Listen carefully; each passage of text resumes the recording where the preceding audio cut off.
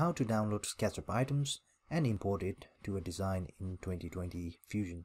To download a SketchUp model, you can go to Trimble 3D Warehouse website. Sign into your Trimble account. If you don't have an account already, you can sign up for free.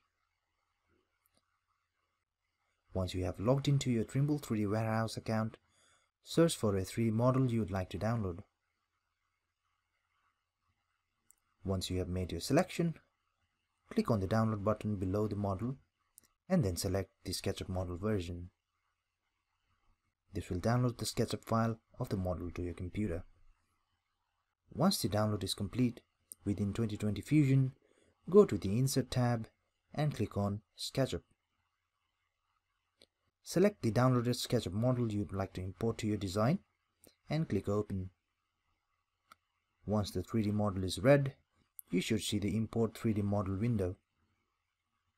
Set the general, dimension and price settings accordingly and click OK once done.